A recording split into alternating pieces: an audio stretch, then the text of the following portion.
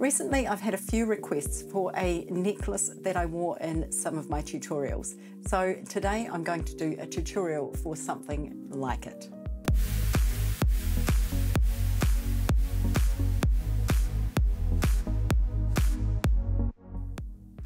Welcome back, my jewellery making friends. If you're new here, my name is Carol, and on this channel we talk about how easy it is to make your own jewellery. Now, if making easy jewellery projects is something that you are interested in, remember to hit that subscribe button and click that notification bell so that you will never miss a thing. Also, give me a thumbs up on the video if you like this one.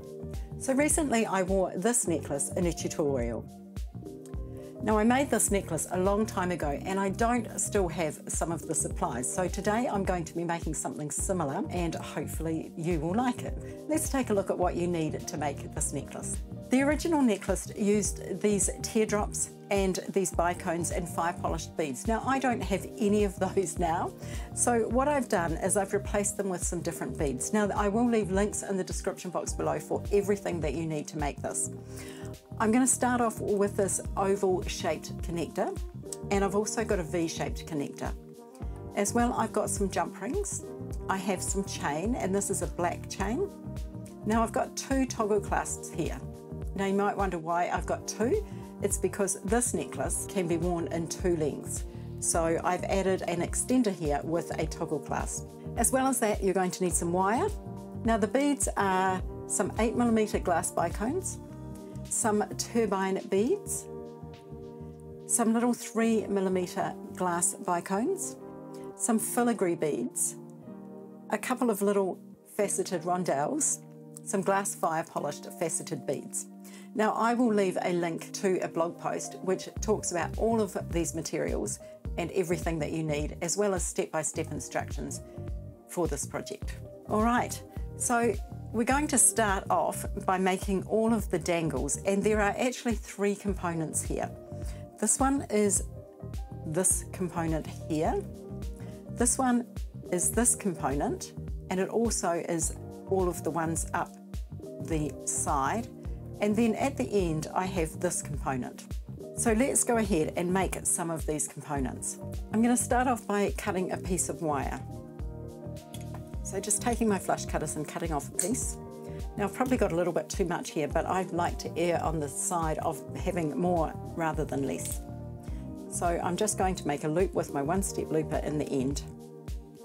This is a 2.25mm one-step looper, and I am using 20 gauge wire. Didn't close quite properly, so I'll just close it. Okay, so there's my loop. Now what I'm going to do is make this component, and I'm going to start with one of my little 3mm bicones, then my 8mm bicone. Now I'm going to put on one of these gorgeous check glass turbine beads. Now that is what they look like. Aren't they cute? So popping that one on. And next, one of my fire polished beads. And lastly, one of my rondelles. Now you actually only need two of these components. So that's what I have. And because I'm using glass beads, I'm not going to use my one-step looper at the top. And the reason for that is sometimes when you use your one-step looper at the top, if you get too close, you can actually scrape a little bit of the glass. So I want these to be nice and close. So I'm actually going to use my flush cutters and my round nose pliers. So I'm just cutting that wire. I've bent it to a right angle there, and I'm cutting my wire at about 1 centimetre and using my round nose pliers to make a loop. Now, if you've never made a loop, I will leave you a link in the description box below for a video and a card up the top here. So just making my loop there with my round nose pliers. So there we go. Now I have two of my components, and that's all I need for this necklace. So I'll just pop those out of the way, and now I'm going to work on this one. So I'm starting with the same thing with a piece of wire.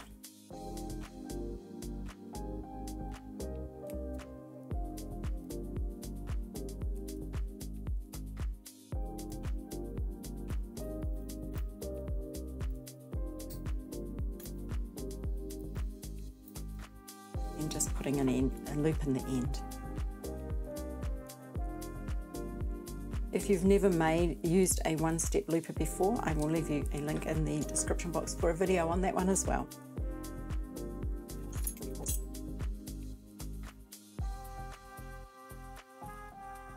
Alright, now this one starts with these filigree beads. And please excuse me, I always have trouble getting these filigree beads onto the wire because I always seem to get them lopsided. They've got holes all around and it's quite hard to see to find the right hole. But once you find it, you're fine. There we go. That one is on in the middle, so it's not lopsided. Excellent. Now I'm going to put on a bicone, an 8mm bicone, my turbine bead, a fire polished bead, and then another one of my little filigree beads.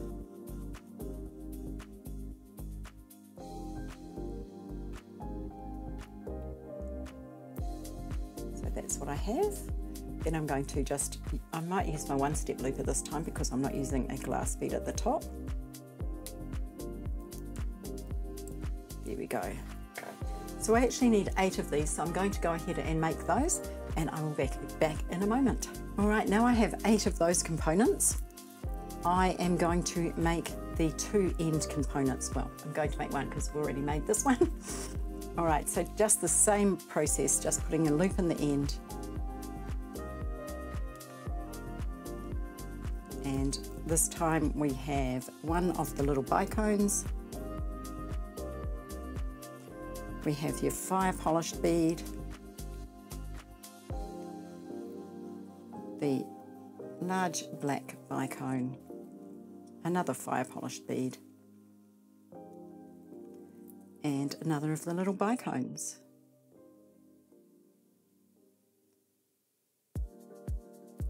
That's what I have.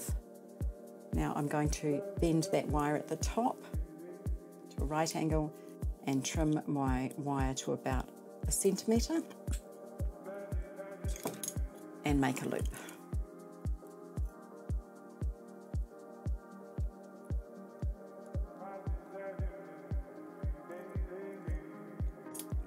Alright, so here are my 3 components, all made. Right, now I have to join them together. Now if we have a look at the original necklace, I'm going to make this dangle part first. So I'm going to join my 2 components here onto my oval connector. Now they go with the bicone facing down, the little bicone. So I'm going to take my chain nose pliers and just very carefully I'm going to open that loop, holding it on the side there, of the side that opens, and I'm just going to twist my hand down and open the loop. And I'm going to feed on the first loop of that connector and close that loop just by reversing the process. That's what I have. Now I'm going to do the same thing on the other side. So there we are, there's the connector with the 2 dangles attached. Now what we're going to do is we're going to make this dangle in the center. I'm going to just measure this piece of chain because I don't remember how big I made it. And it is about 3.5 centimeters. I've actually attached this one with a little wire wrapped loop with a loop on the other end. Now I'm going to just I actually used a 26 gauge wire for that one, but instead I'm going to just make a tiny wee loop on the end of a piece of wire, as small as I can.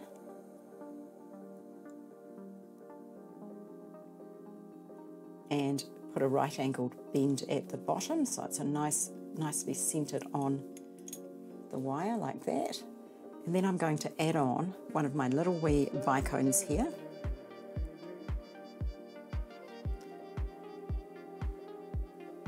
Like that. And I'm going to make a loop at the top. I'm not going to wrap it because I'm using a heavier gauge wire and I don't need to.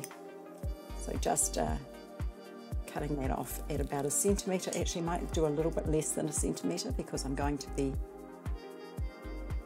making a tiny loop. And grabbing my pliers, round nose pliers, and making the loop. By the way, these pliers are called chroma pliers. I've had lots of questions about them over the years, or over the time I've had them. So if you were wanting to buy some, I will leave you a link for those as well. All right, so there's my little component, and I'm going to add it to the end of a 3.5 centimetre piece of chain. So I'll just pop that out of the way, measure my chain. Now I'm using a black chain here.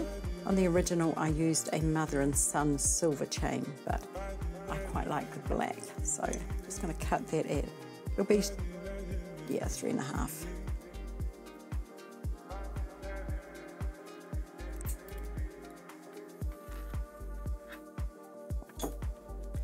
Right, now I'm going to open the loop on the top of my component here, my little bicone component, and pop on the chain and close the loop.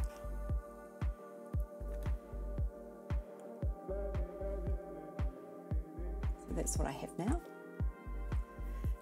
And now I'm going to add it to the bottom loop of this one. And if we have a look at the original, you can see where I'm going here. I've also got, attaching that on either side, I've attached those dangles with a jump ring. So let's go ahead and do that.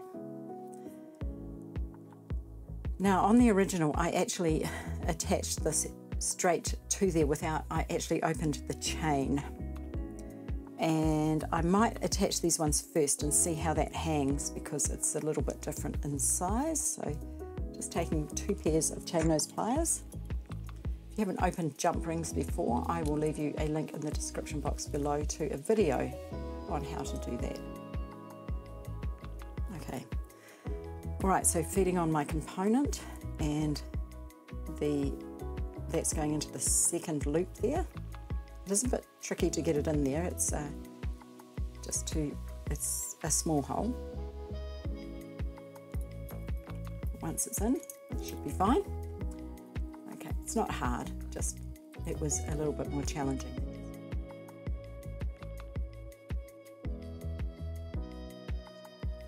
All right, now I'm going to do the same on the other side with another jump ring.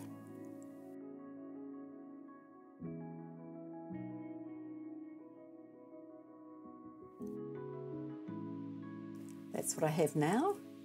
Now I'm going to attach this, but first I want to see how far down it's going to hang. So I'm just going to hold it there, and it should be fine if I attach it with a jump ring. So just popping another grabbing another jump ring.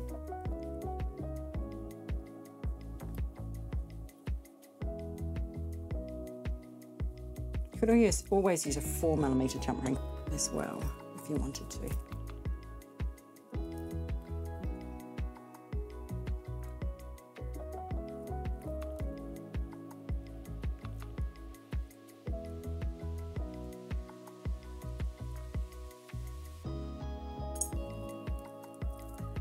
My aim was for this little piece to hang inside there, and I think it's okay. It could potentially be 1 link shorter, and I think I might take, I think I might take a link off. So I'm gonna just undo that jump ring. I'm just gonna hook it onto the second link of the chain and see how that looks. Yes, definitely better. And now I'll just chop off that extra link.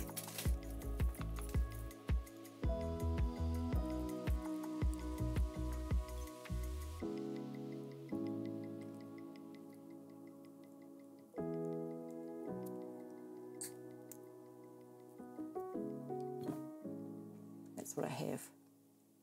And potentially you could, if you wanted it to hang shorter, you could even chop another one off but I quite like that.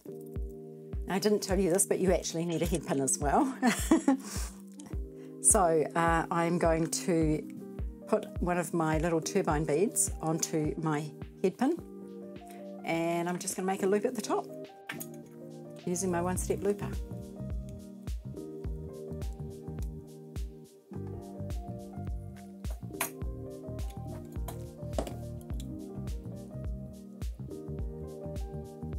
Didn't quite close the loop, so that's okay. So that piece is going to sit in the middle there. We're going to start by attaching the dangle. So we'll take a jump ring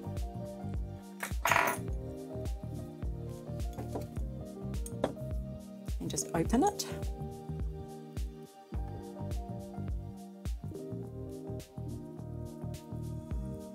Okay, so just popping that one on and closing it up. Same on the other side.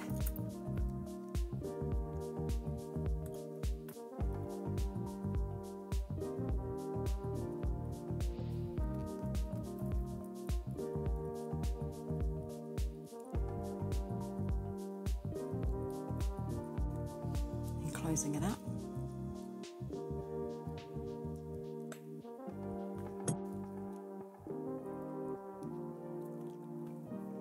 All right, now we're going to add a jump ring between those two. So just grabbing another jump ring and opening it. And before we do that, we're going to put the little dangle on. Popping the dangle on, and through one jump ring on one side and through the other jump ring on the other side. And closing it up.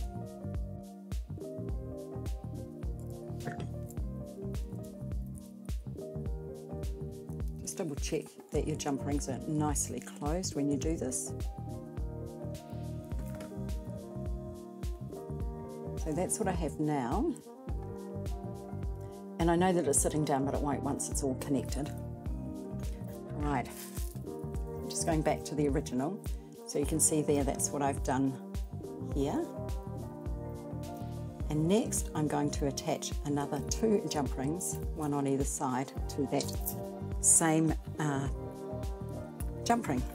And I probably could have done that when it was open, but it was quite tricky it was quite full, so I thought I'd just do it individually instead.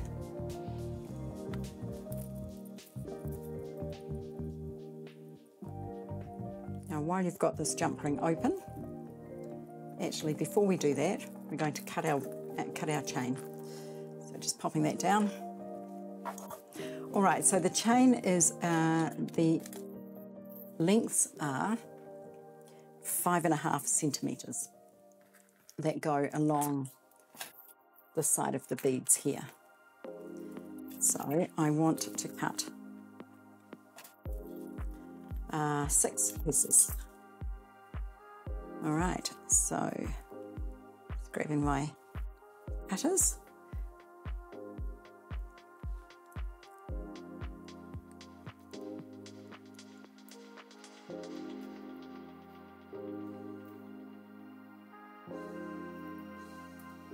I need 6 pieces at that length.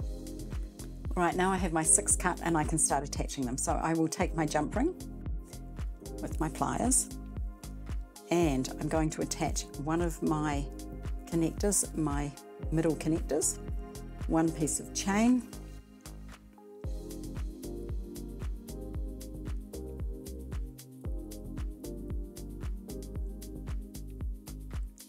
and then on the other side I'm going to connect that middle jump ring there.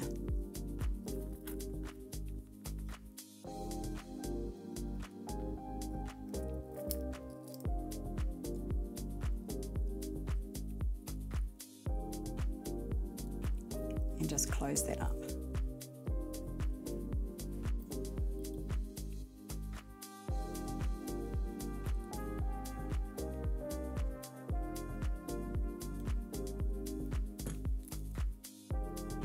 So this is what I have, and I'm going to, that one will be the that side because the chain is coming off that side of the jump ring. So it's important to make sure that you don't twist the chain around the component. All right, now I have to repeat that for the other side. Grabbing another jump ring.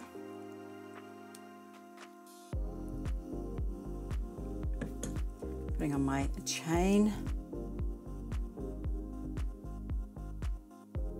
And my component will go on the other side. Now make sure you get them the right way up as well.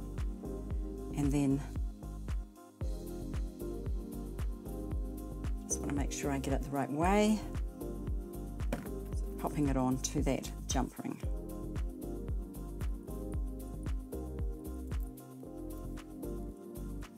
Now I might leave you a layout diagram in the blog post for this one because it's hard to see on camera exactly what I'm doing.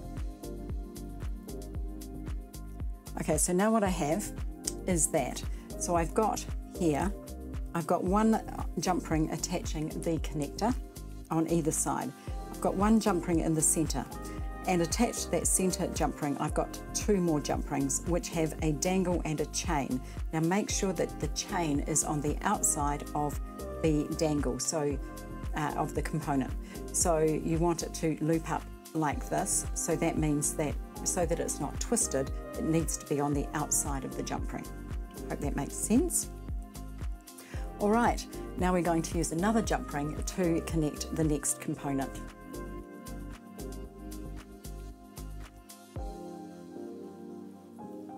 This may seem a little, a bit more challenging than some of the other projects that I do, but honestly, if you take your time and work through it step by step, you will be fine. Okay, so I'm going to put on my chain first, and then I'm going to put on my my little component here. So that's one piece, and then I want to put on another piece on the other side. So basically you're wanting to put the two pieces of chain on the same side. I'll twist it around so you can see.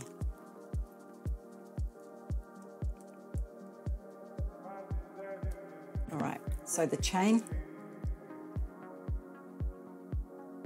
and the component.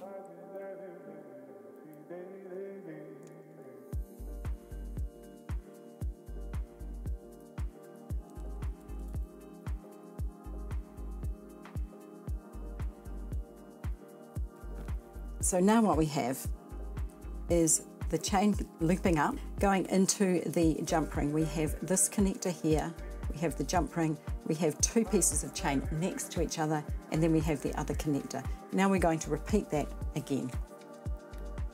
So popping on the chain and that connector, and then now I'm just going to put on one of my end connectors and close up that jump ring. So that's what I have now. Now I'm going to repeat that for the other side.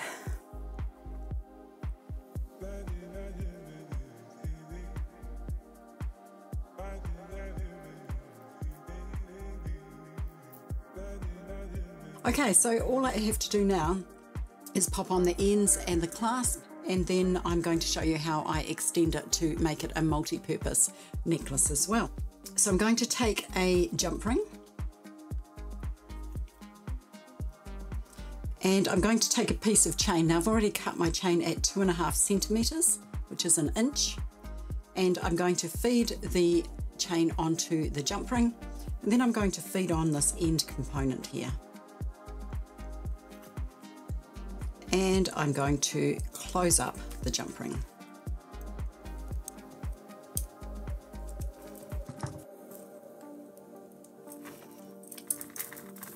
And I'm going to repeat that on the other side. So just taking my jump ring, adding on the component and the little piece of chain, the 1 inch or 2.5 centimeter piece of chain, and closing up my jump ring.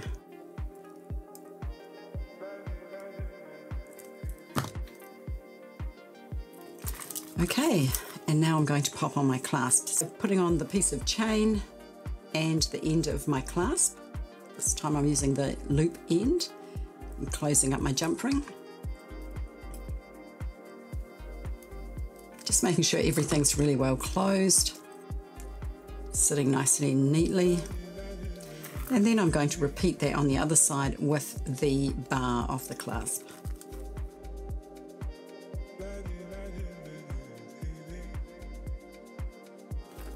Now I'm going to show you how I make it work double duty for me by making it have an extender so that I can wear it long or short. So what I have here is I've cut a piece of chain and it's 21 centimeters long.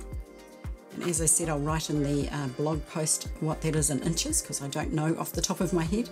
And I'm going to pop on the end of the chain onto a jump ring.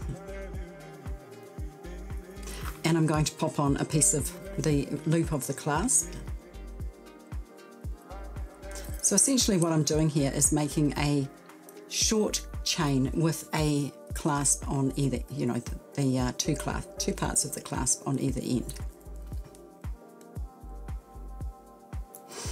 And on the other end, I'm going to repeat with the jump ring and the bar part of the clasp. Just move that out of the way for a minute. Now I should tell you, I've actually used this technique to extend other necklaces as well. As long as they've got a toggle clasp, you can use this on any necklace. So there's my extender. And to wear it, what I do, I take my necklace and I feed the loop part onto the bar. And I do the same thing on the other end. So now it can be long with the extender, or if I take the extender off, it can be short. And I really like to be able to do this. It just works really well for me because sometimes I like to wear a necklace shorter than other times. So there it is with its short chain. So there's my necklace. Now there's just one thing left to do. These extra dangles that I have here, they need to go on the sides here. So just taking my chain nose pliers,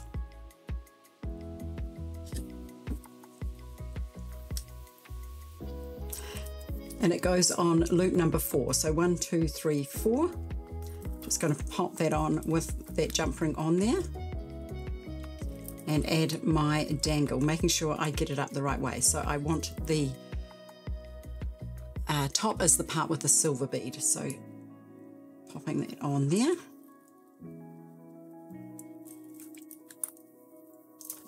And closing up the jump ring.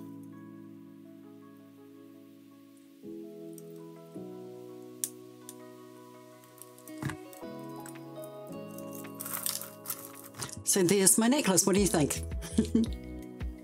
Now, if you enjoyed this video, it would be really great if you would subscribe. Also, check us out on Facebook and Instagram. If you're interested in the necklace that I was wearing before, the red one, I can leave a link in the description box below to a video that I did about how to recreate that because it's a vintage piece. The earrings, I'll leave a link for those as well. Thank you so much for watching today. Have a wonderful day, and I will see you again soon.